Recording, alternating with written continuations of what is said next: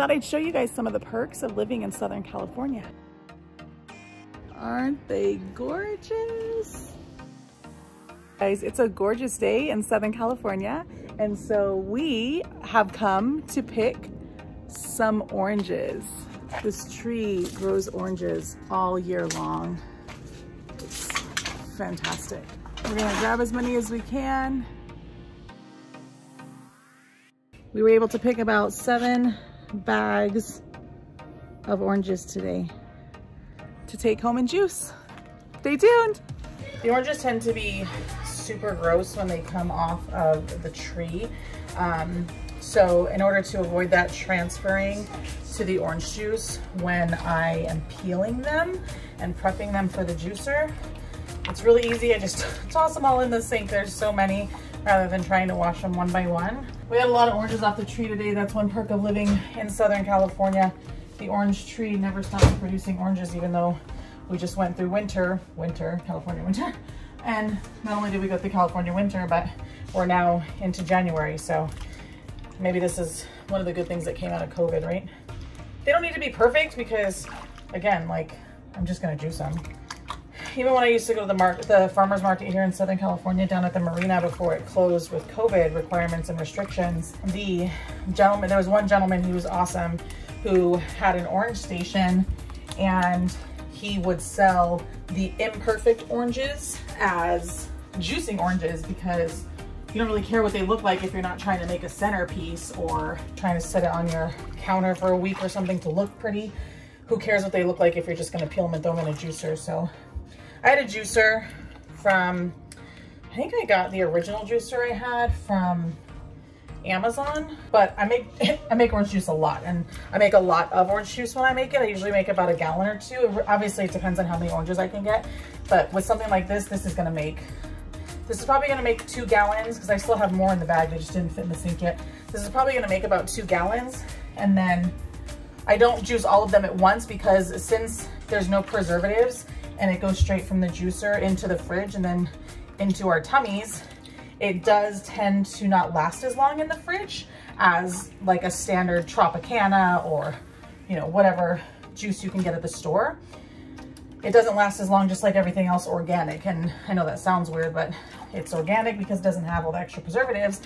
But then you just have to make sure that you're eating it or drinking it faster or cooking with it, whatever the case may be. These oranges were great too around the holidays. I'm sure you guys saw the different TikToks of people creating the, you know, at-home potpourri winter smell. Goodness knows, we just have oranges for days when it comes to stuff like that. We compost and make our own dirt in the backyard, especially during the springtime. The garden's not as active right now because the season is over, so we're not using as much dirt.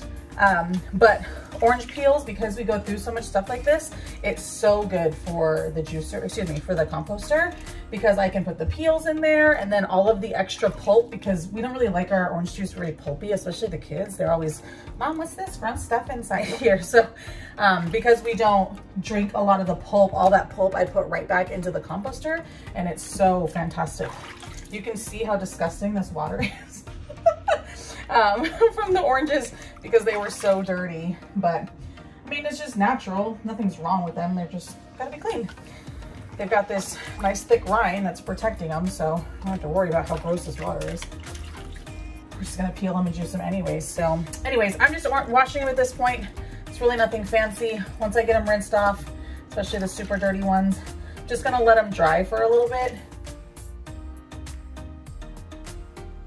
Now that the oranges are washed and they are prepped and ready to re-prep, if you will, for the juicing aspect and portion, I am going to have you watch just a couple minutes how I get the oranges prepped, get them peeled, and get them ready for the juicer. So even if the oranges look kind of dirty, they aren't necessarily bad. Sometimes that's just from falling on the ground, or sometimes they grow next to each other.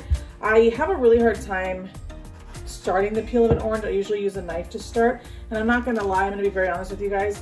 Peeling the oranges is the most tedious part in getting them ready, but I use an actual juicer that will take the entire orange outside of the peel, so it's just easier to do it this way, and I find that I get so much more juice rather than using like a handheld juicer where you can slice it in half and just get that.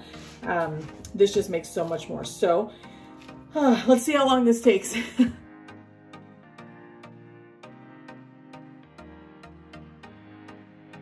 As you guys can see, I peeled about 25 pounds of oranges. I still have about 10 pounds on the back counter. I think this will be plenty. It'll make enough for us for the next about 2 weeks. We'll see exactly how much it makes. I usually keep some around the house just for eating and other things, so we don't juice all of them when we pick them. But I'm gonna be using the Breville Juice Fountain.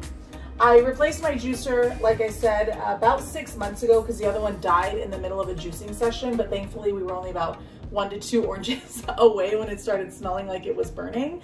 And I am gonna do a quick time lapse for you guys. I'm gonna do another video to show you the process itself, but I just peel them. They don't have to be perfect. The machine is really good about taking the whole orange and taking out the pulp and making sure that you can choose how much pulp you want in it. It does come with this little liter jar, which is what attaches right here and allows the juice to flow in. I never use this, and I say that because, okay, when I'm making orange juice, and I say that because this only holds a liter, and I usually make about a gallon at a time, so it's just not enough. And with the foam that it creates, it just doesn't work for me and what I'm doing for my family. But I typically take a large bowl, wash it out, get it ready, and then I set it in my sink. I prop it up a little bit, and I allow the juice to flow into there. Eventually, I will fill it, use a funnel to get it into my jars, which we'll see in just a little bit.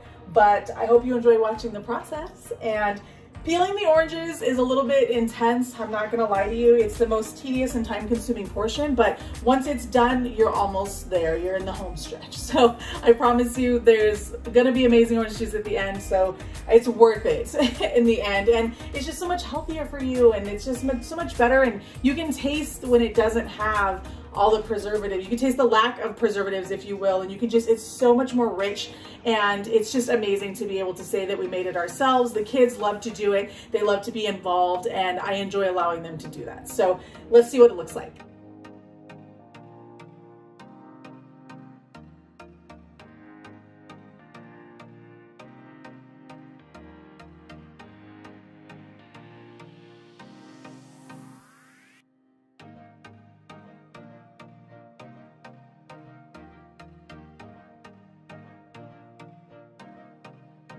As you can see, we are done juicing the oranges. It made a little bit more than I anticipated. As you can see, in the back of the Breville here is where all of the pulp collects. There's a lot in here too. I normally will run the pulp through another time, but because it made so much and my bowl is already overfilling and you can see the foam, I don't want to run it through again. So I'm going to clean out the pulp, and I lied, I actually do use this, and I use this to get the orange juice from here through my funnel and into my jars that I use, my mason jars. This is my larger one that I usually keep for the family, and I do these smaller ones in case I'm gonna share with friends or anybody else. So I hope you enjoyed watching the process, and now I'm gonna show you how I get it into can form.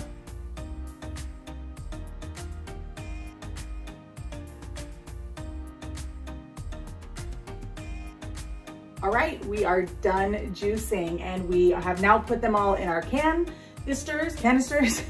I made about 224 ounces of orange juice. So like I said, with 5 mouths, it goes by pretty quickly. I usually give away 1 or 2 after it's chilled for a day, just because I enjoy sharing the wealth. But I use these ball jars. I've been using them for years. I use them when I can. So it's just naturally the jars that I use. I don't press these I don't can these jars. There's no need for that, especially because we go through it so quickly. But it's just a good way, I find, the most sterile way and the most environmentally friendly way to can as I go. But I'm excited. I love making homemade orange juice. I'm always excited when it's done, and then we can chill it and enjoy it and share it. I hope you guys enjoyed watching. I hope that maybe if you have an opportunity or a avenue to get some oranges or any other fruits and vegetables that you can juice. I hope this inspires you to do so. It tastes so much better than the store, and I will stand by that until the day that I die. But I hope that maybe, again, this inspires you. So I hope you enjoyed the video. Thanks again for watching. Appreciate you. Don't forget to like and subscribe. See you next time. Bye-bye.